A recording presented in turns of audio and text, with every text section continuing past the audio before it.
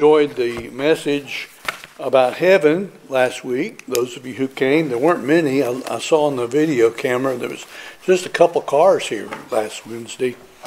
But I hope that y'all who came enjoyed it.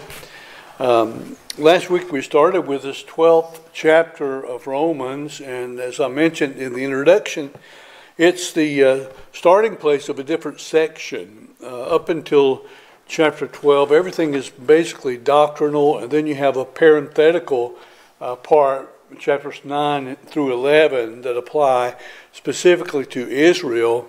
Beginning in chapter 12, Paul kind of uses all that he's said previously as a backdrop and as a motivator.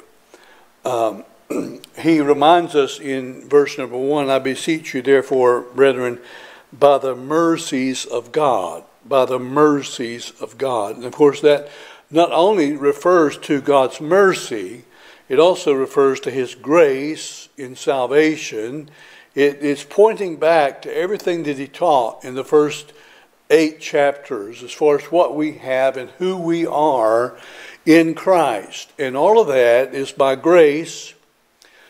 We didn't merit anything. We are who we are, and we have what we have in Christ by the grace of God. We do not receive what we deserve. That's mercy. And so he uses that as a motivator. He says, based upon those mercies, I beg you, based upon those mercies. And then he challenged us to place our lives as a sacrifice on the altar for the Lord. And then he goes on in the next few verses, verses 3 through 16, and he adds on that. He referring to what mercy should motivate us to do, and so in verse number 3, he says, "For I say, through the grace given unto me, to every man that is among you, not to think of himself more highly than he ought to think, but to think soberly, according as God hath dealt to every man the measure of faith. For as we have many members in one body, and all members have not the same office, so we, being many, are one body in Christ, and everyone members one of another. Having then gifts differing according to the grace that is given to us, whether prophecy, let us prophesy according to the proportion of faith, or ministry, let us wait on our ministering, or he that teacheth on teaching, or he that exhorteth on exhortation, he that giveth, let him do it with simplicity, he that ruleth with diligence, he that showeth mercy with cheerfulness." Verses 3 through 8 apply to our relationship to the church of Jesus Christ, that is, to the body. And he begins in verse 3 by saying, you need to maintain a correct attitude toward the body of Christ, toward the church. When I say the church, I mean the people. When I say the body, I mean the people, the members that make it up. So our attitude, it says, should be one that thinks soberly and that is not high-minded.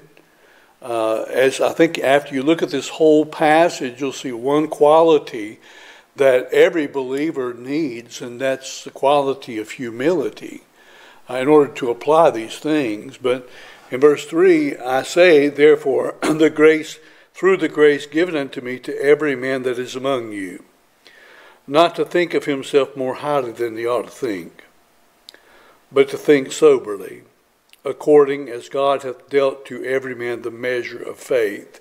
God has given us all a measure of faith. Some he has gifted differently. It doesn't mean that they're superior or any better. We're all recipients of faith that God has given us. We would never have had the faith even to believe the gospel had he not given it to us in the first place. Faith cometh by hearing, and hearing by the Word of God. And so He's the one who gives us faith. And so I've heard people pray, oh God, give us great faith. And I want to say that's a wonderful prayer. But the Bible says faith comes by hearing, and hearing by the Word of God. So if you want more faith, then you need more of the Word of God. You need not only to read it, study it, but you need to apply God's Word and the principles that are found there in order for your faith to grow. Also, you need to be willing to step out on faith. That is, exercise the faith that God has given us. Faith is like a muscle. If you don't use it, you won't be strong. And many times our faith never strengthens until we step out on faith and believe in God, and He gets us through this. And then we look back later and say, "Wow, I can do great things. I didn't know that, but I can." I was reading Matt and Bethany's letter. They sent a letter out, to their supporters to say what they were able to accomplish. And when I heard Bethany talking about changing those diapers and loving on those children, I replied. I said, I know that your faith was strengthened in this because it was a challenge. It is. It's something you're totally out of your element, and that stepping out in faith requires that, being out of your element. And so he reminds us that to not think highly of ourselves, that any highly of ourselves than we are, but to think soberly, honestly. Don't ever forget that you are what you are. You have what you have only by the grace of God. Only by the grace of God.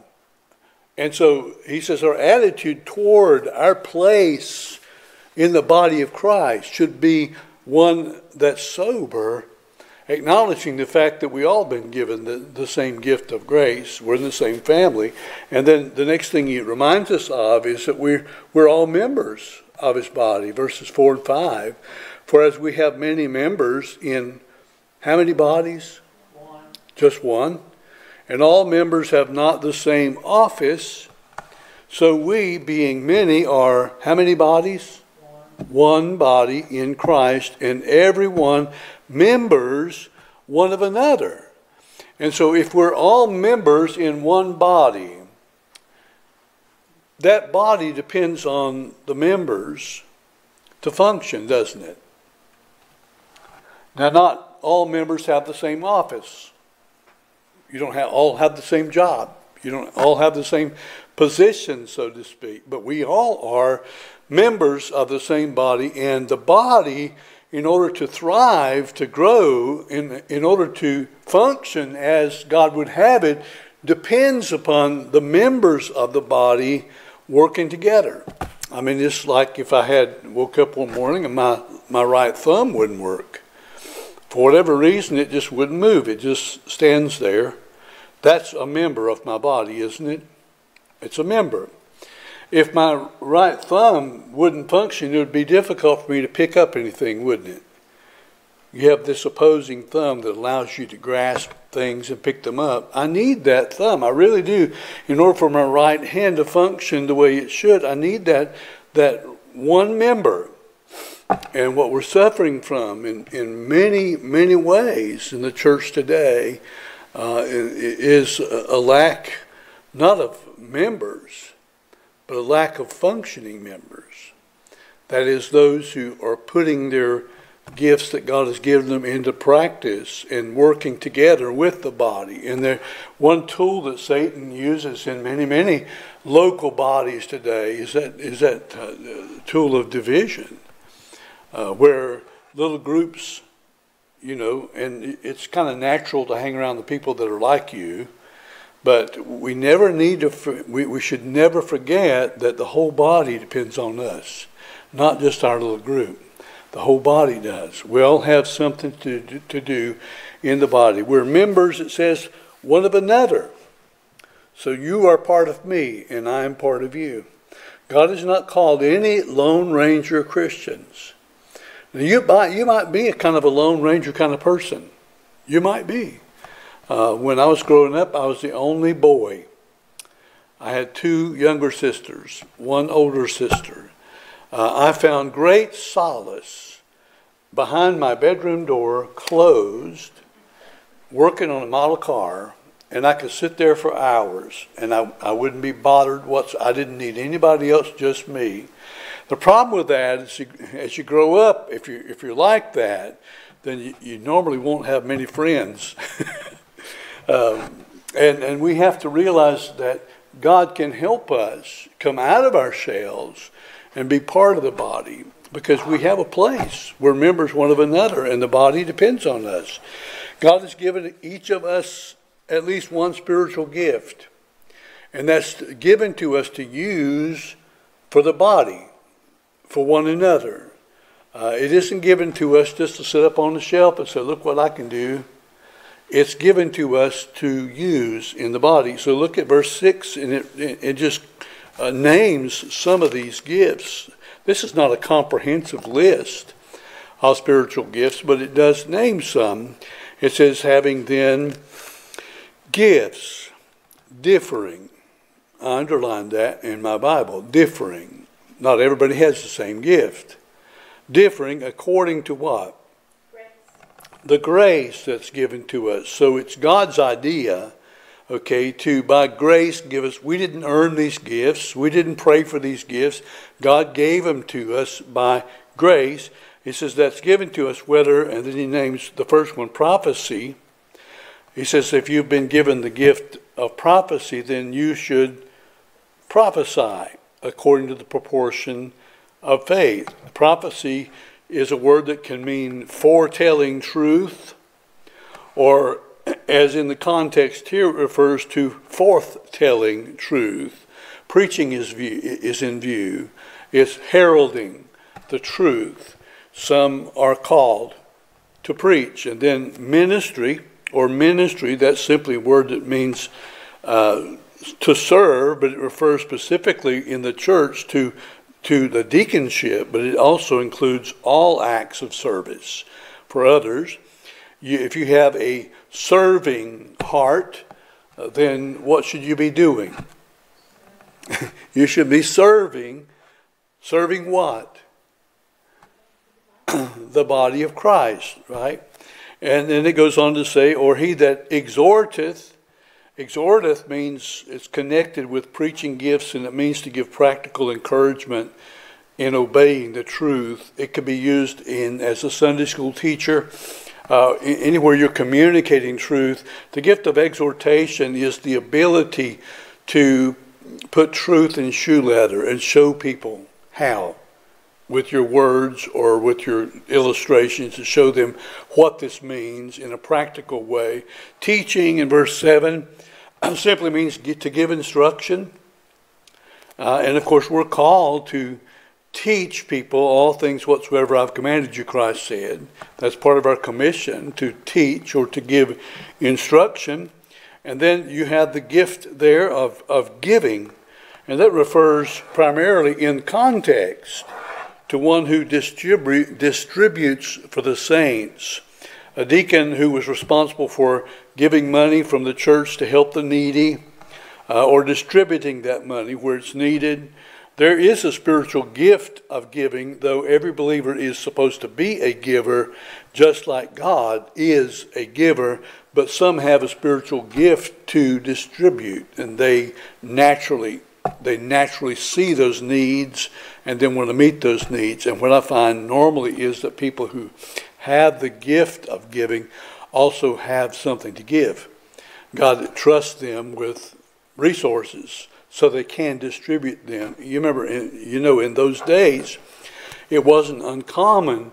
And if you look in 1 Corinthians 8, in reference to giving, the context in that chapter specifically was talking about an offering that was taken up in the local churches to be sent to the saints in Jerusalem, to the believers in Jerusalem, those who many times lost their jobs.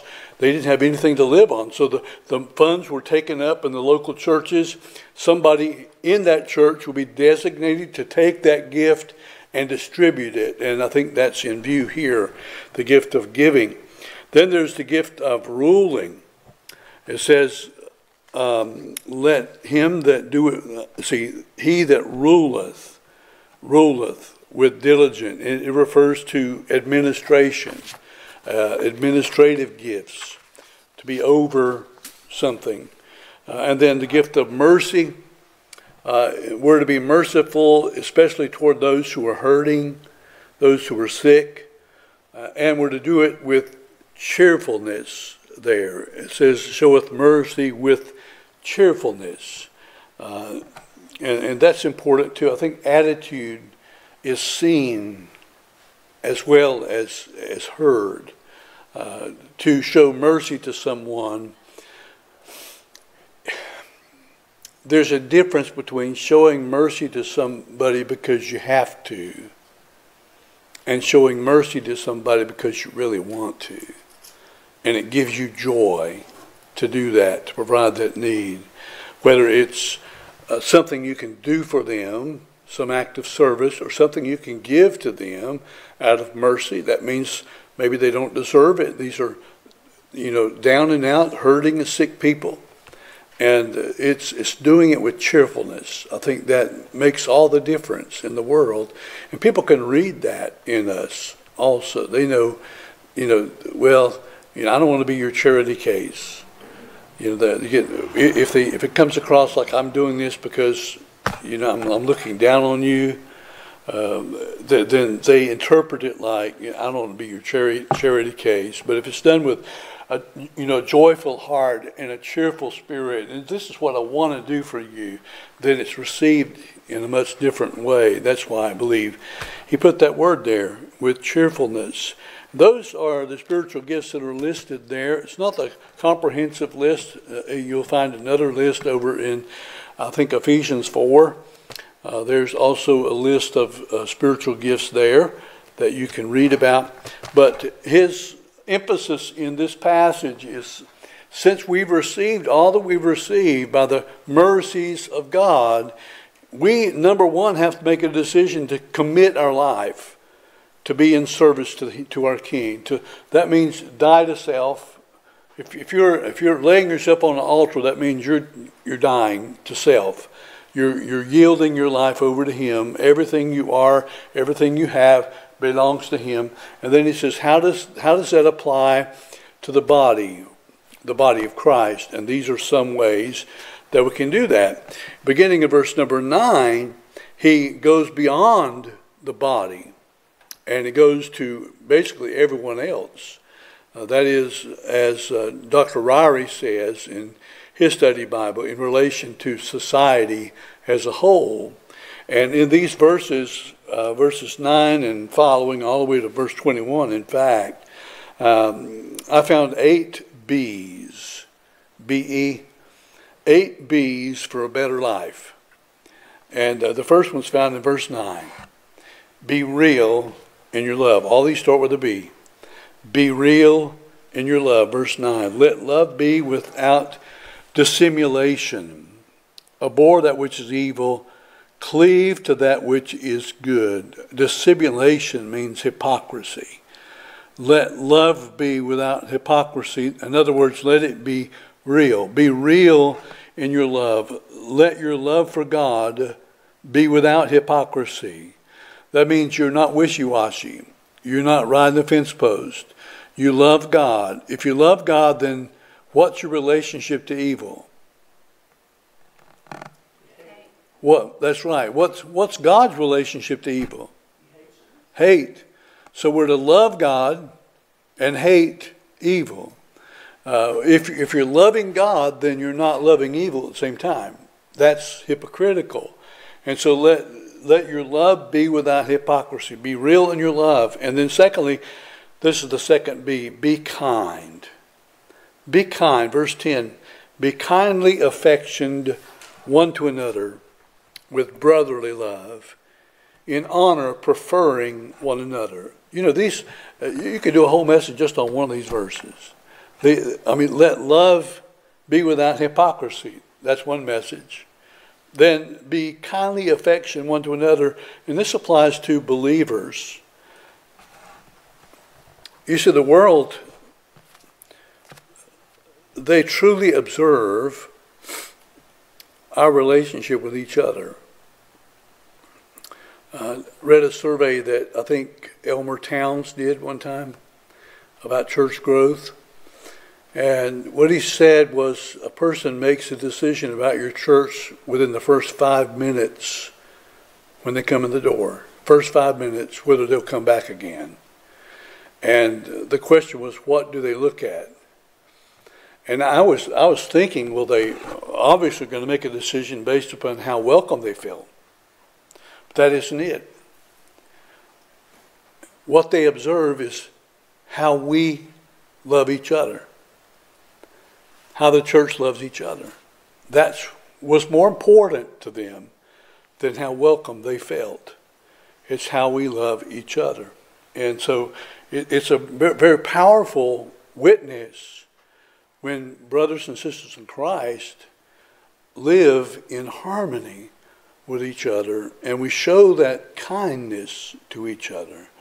Don't allow the world to rob you of your compassion for people. And it's easy, I'm telling you, it's really easy to become hardened in this world today. But we should make sure that we maintain our kindness for the cause of Christ. And then the third B is be engaged. You say, well, I can't, I'm already married. No, be engaged, verse 11. It says, not slothful in business. What's a sloth? Slow. Slothful in business would be lazy. It says instead be fervent in spirit, serving the Lord. Slothful in busyness. In other words, don't let your zeal for God slacken. Instead, be fervent in spirit, or boiling is the word, boiling in zeal for the Lord. So be engaged. Be engaged in service to the Lord. Be engaged in the body of Christ. Be excited about what you have in Christ so that it shows all around you. And then the fourth B is be consistent. I've always said if I could make a pill that would, if you took this pill, it would cause you to be consistent in everything. I'd be a billionaire overnight. Consistent. Be consistent. Verse 12, rejoicing in hope, patient in tribulation, continuing, instant in prayer. I underline the word rejoicing, patient, and continuing. All three of those words refer to consistency. Hope, rejoicing in hope. Our hope doesn't fade as believers because our hope is in Christ and He doesn't fade. And so we're patient in tribulation. That just means enduring. And then continuing, instant in prayer, patient in trouble, enduring tribulation, and continuing in prayer. Be consistent in your walk with the Lord. Be more like a thermostat than like a thermometer. A thermostat, you set that one temperature. Stay right there. And if the cold weather comes outside, the heating system kicks in and brings the temperature up to that one temperature. Be a thermostat, not a thermometer. A thermometer goes up and down, based upon what? The circumstances. God help us to be consistent in our Christian walk. And then number 5, be generous. Verse 13 says, distributing to the necessity of saints, given to hospitality. Be generous with your time and your talents and your treasure.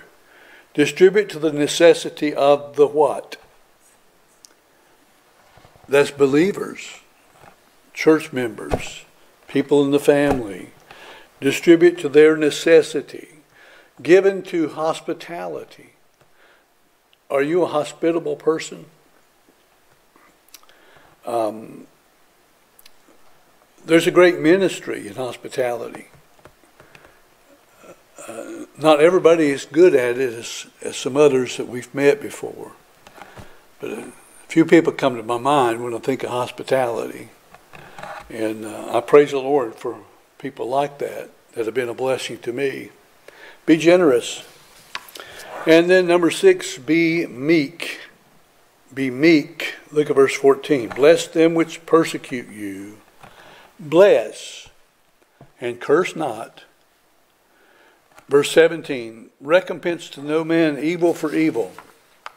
Provide things honest in the sight of all men, if it be possible, as much as lieth in you, live peaceably with all men.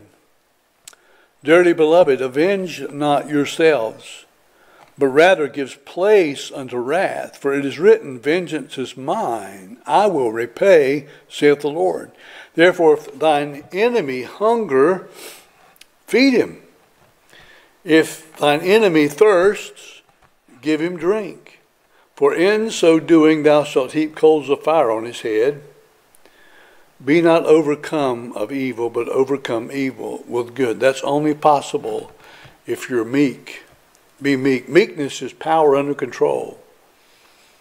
Vengeance is whose? It's God's. And so when I yield my rights over to him, I may be, rightfully feel like I can get vengeance because of what was done to me. But as a believer in Christ, I have to yield my right to God because he says he will repay. And so I believe meekness is a powerful, powerful gift that believers can show. When we do not react the way the world expects us to, and we yield vengeance over to the Lord. And that applies not only to the lost, but it applies to saved people too. It's a great testimony to God working in our hearts. Be meek. And then in all this, verse 15 reminds us, this is the 7th, be compassionate. Rejoice with them that do rejoice, and weep with them that weep.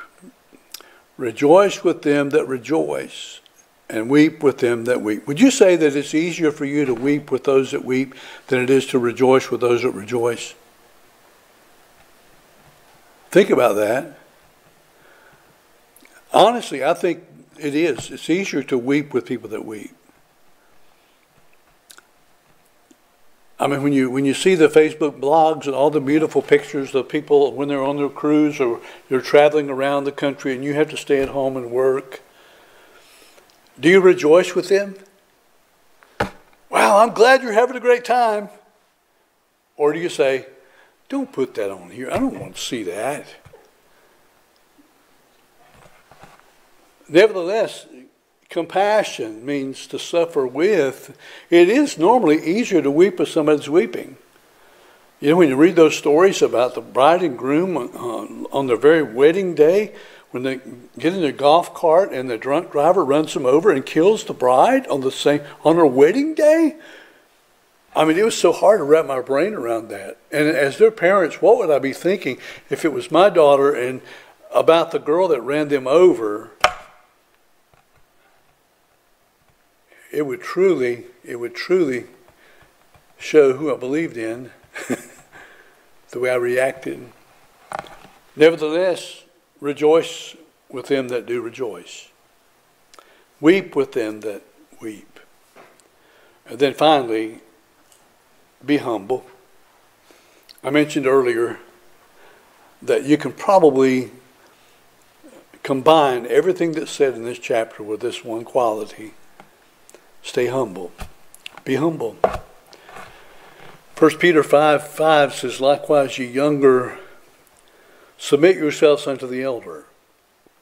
Yea, all of you be subject one to another, and be clothed with humility.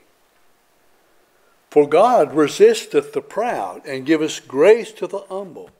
Humble yourselves, therefore, under the mighty hand of God, that he may exalt you in due time. It's hard to be humble, isn't it?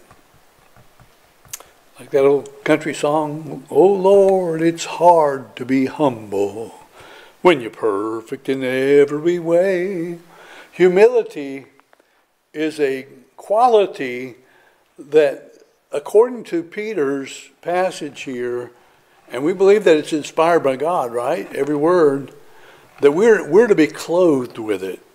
We're to wear it like clothes, humility. It defines us. It identifies us, even as followers of Christ, humility. God, it says, resist the proud.